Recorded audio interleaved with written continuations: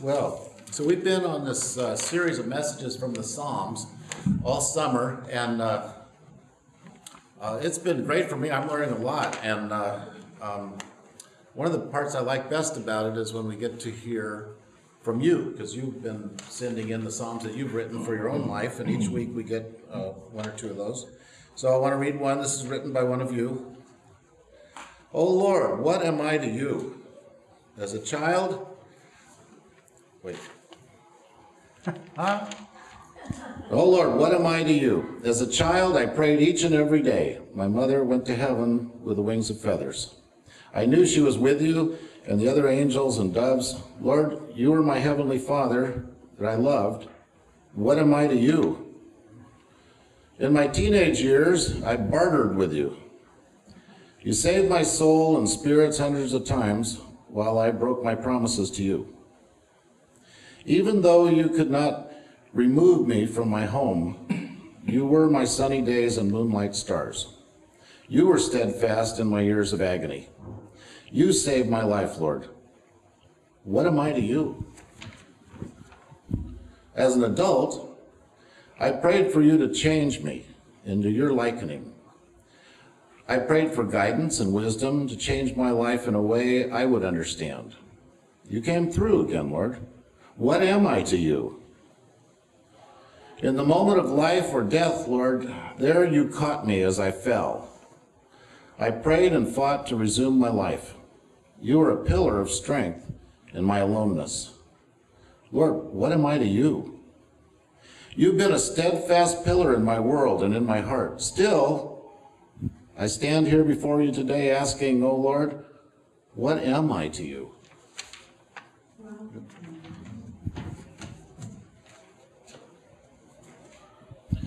So, keep those Psalms coming, and isn't it amazing to hear the Psalms of each of us, little by little, as we go through? It's pretty amazing. I have a confession to make today.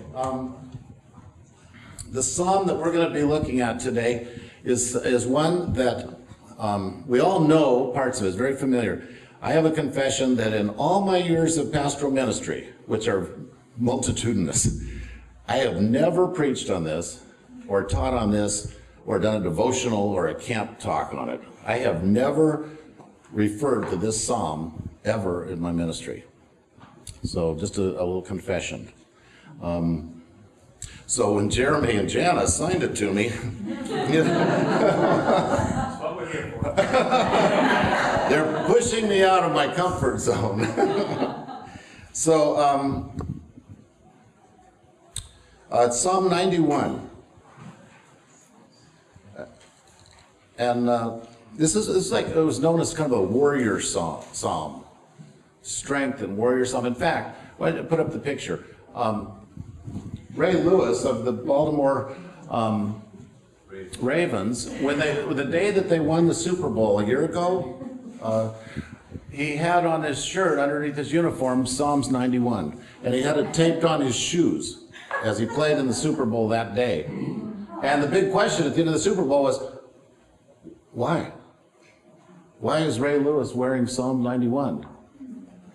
And he said, it's because I knew that I would be in a battle today, and I needed all the protection and shelter of the Lord every minute, and I want to be reminded of it. So you can take it down. I just thought that was an interesting one, since he was able to give a great message on it, and I never have been.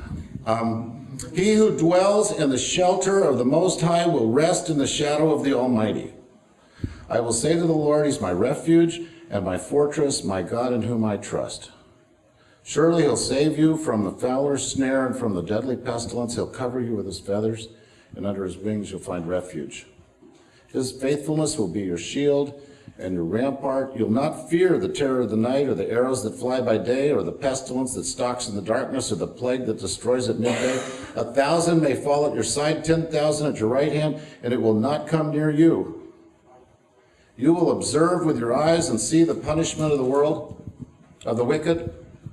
And then it says, if you make the Most High your dwelling, even the Lord, who's my refuge, then no harm will befall you. No disaster will come near your tent. For he will command his angels concerning you to guard you in all your ways. They will lift you up in their hands so that you will not strike your foot against a stone. You'll tread upon a lion and a cobra. You'll trample the great lion and the serpent. Because he loves me, says the Lord, I'll rescue him. I'll protect him, for he acknowledges my name. He'll call upon me, and I will answer him. I'll be with him in trouble. I'll deliver him and honor him with long life and satisfy him and show him my salvation. That's Psalm 91, the warrior psalm. So Lord, teach us from this and show us your shelter and your protection. Amen. So I feel nervous even approaching this because it's been, I think my aversion is, a little confession here, my aversion is that I don't want anything to deny the reality of how hard life is for us. I don't want to get superficial and say, well, you know, if you pray better or you dwell with the Lord, then nothing bad will ever happen to you. You won't get hurt, you won't get sick, you'll probably live forever here on earth, you know. And so far it hasn't happened for anybody. And so and maybe I've been trying to protect God's reputation by not pointing anyone to this passage. And then Ray Lewis comes along and tells the whole world, and now what?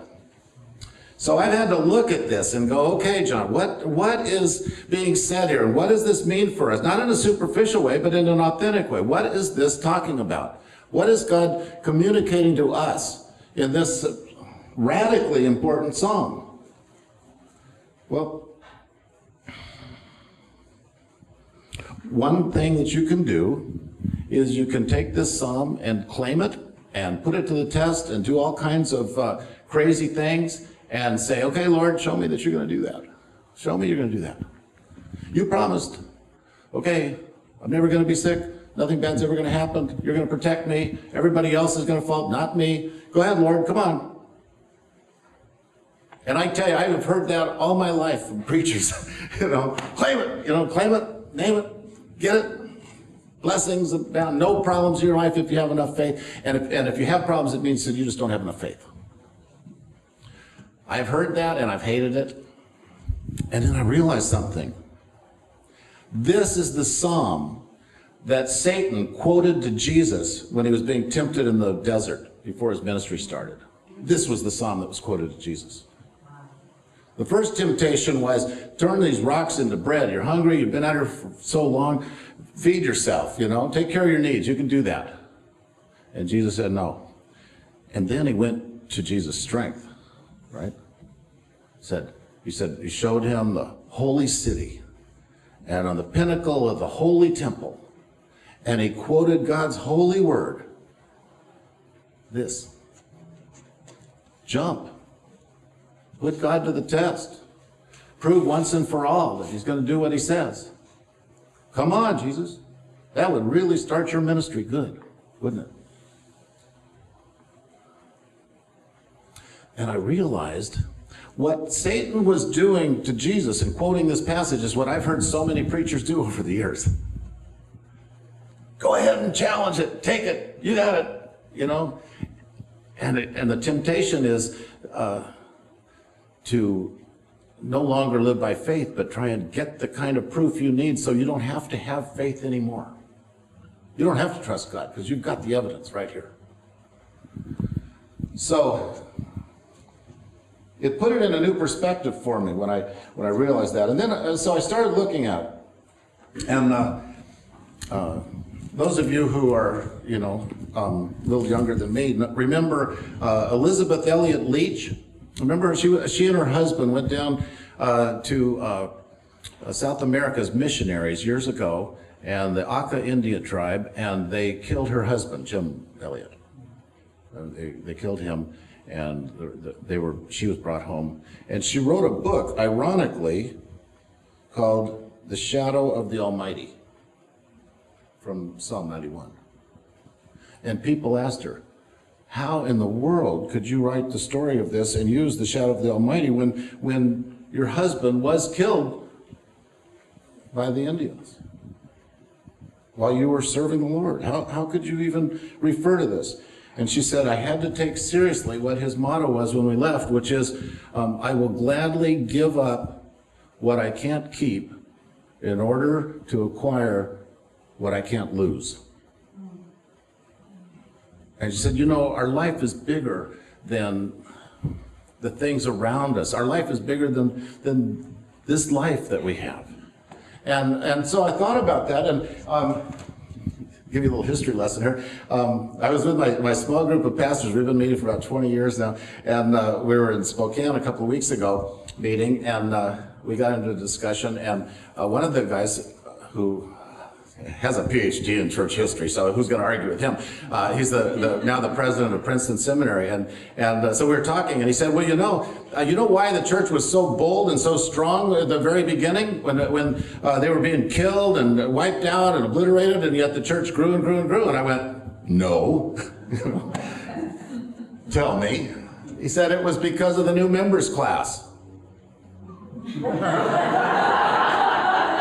He said historians have found all these fragments and things and put together the liturgy of what the new members class was, and it was this involved, complicated series of questions and things leading to baptism, in which you denounce Satan and you denounce all of your earthly world, and you turn your focus to Christ, and then as you're baptized, they hold you down underwater, that you are dead to this world, and you have died to this world, and you are buried. It's just like Jesus in the tomb, you're buried, and then when you can't hold your breath any longer, they would bring you up out of the water to symbolize your resurrection and your new life and your life in Christ. And he said, you know, it wasn't just symbolic for them. They actually believed that the church was annihilating their new members.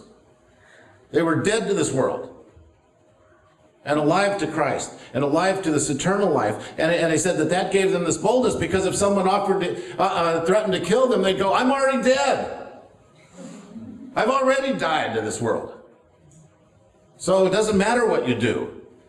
And the authorities couldn't do anything to stop them, because they were living their eternal life. And, you know, it's an interesting take, you know, that when we talk about we are alive in Christ, do we mean that? Are we serious in that? And we find them. So this says, you know, if you dwell in the shelter of the Most High and rest in the shadow of the Almighty, and if you make the Most High your dwelling, the Lord is your refuge, no disaster will come near you. The Lord will guard your way, because it's all part of a continuation of an eternal life that you're living. And we lose our stuff here, you know. But then here's the part. I really want to get this through to you.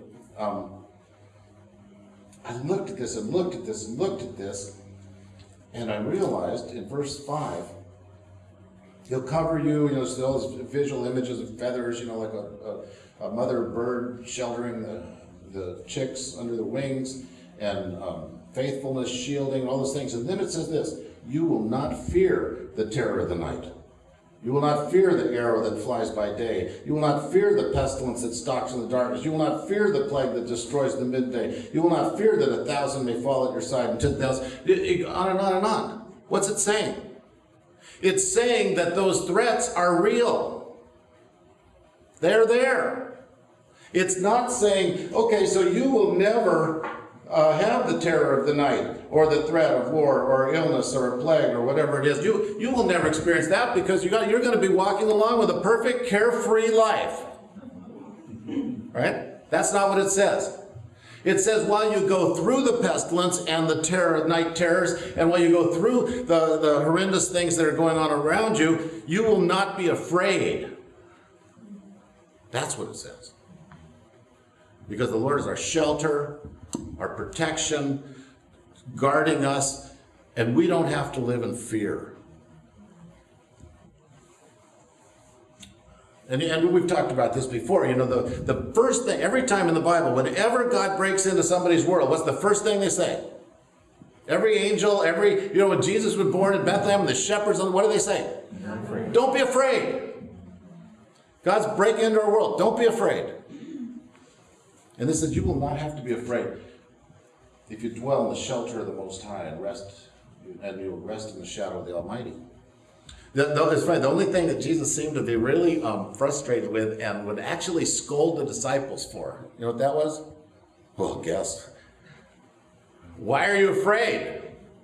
He was affirming all their things. When they struggled, when they did these things, he was really generous with them. He was nice and accommodating, you know, like a good pastor would have been, you know, and does all those things until he sees their fear. And then he gets ticked every time.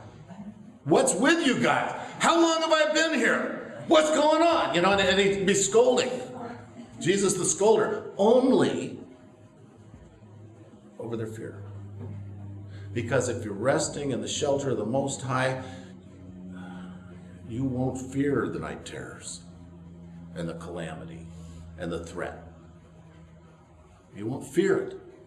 Because your life is already in Him. You're living in Him. Now, it's interesting to me that Jesus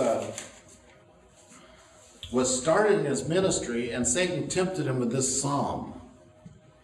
Come on, you can do this. You can prove God's word. You can, you know, once and for all, you can make this happen. And Jesus said no. And then, at the end of his ministry, it's like he takes up the theme here. In John 15, and he says, I am the true vine, my Father's the gardener, he cuts the branches off that don't bear fruit. And he goes down, no branch can bear fruit by itself. It must remain in the vine. Neither can you bear fruit unless you remain in me. Some translations say, unless you abide in me. It's the same concept that we have in Psalm 91 of if you abide in the shelter of the Most High. If your life is there. And Jesus takes that now and personalizes it. You abide in me. Your life is in me now. It's not in all this stuff. It's not in all these distractions. It's not in those things. It is in me. And you don't have to live in fear. And then it talks about angels back here. Now, I don't even have to confess this, you know, that I'm not spooky spiritual, so I don't see angels and demons everywhere. You might, that's fine. But he will command his angels concerning you to guard you in all your ways, and they'll lift you up in their hands. So you know about the story about when we were in seminary and Eileen was almost murdered in a home invasion. And I wrote about it in Getting Past What You Never Get Over. But the one part of the story that I wanted to bring out was that after she was beaten and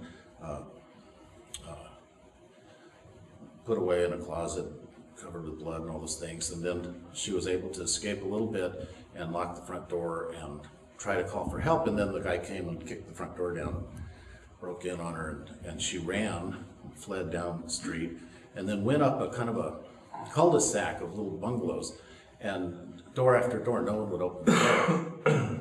No one would help. And one lady finally opened her door and said, just go away. Just go away. And she looked up, and she was at the very end of the cul-de-sac. There was one more bungalow. And she thought, oh no, if there's no help, then I have to turn around and go back to the street where the attacker is. And as she went up towards the door swung open, and there was a man with a gun. They said, come in here. And there's a little boy behind him. And she went in to a bare room, a small home, one chair, a stick of furniture, one chair, and a policeman's uniform hanging on a hook by the fireplace. And the man ran out with his gun, and by the time I got there, when the little boy came up to her and gave her a piece of bread to eat. Here's some bread. Eat this. And so when I got there, police were everywhere, helicopters going around, all this going on. And they led me over to this bungalow, and Eileen was there. And alive. We never saw the man with the gun or the boy. They were gone. Don't know who they are. Police never mentioned them. And I go, is that what it means when angels protect you? Maybe, I don't know. I'm not one to go to this naturally. But I go, her rescue, her safety was there. Now, was it a bad thing that happened? Of course. Could it have ended much worse? Yes. But was there someone there who opened their door and no one knows why they were there? And then the little boy said, have some bread.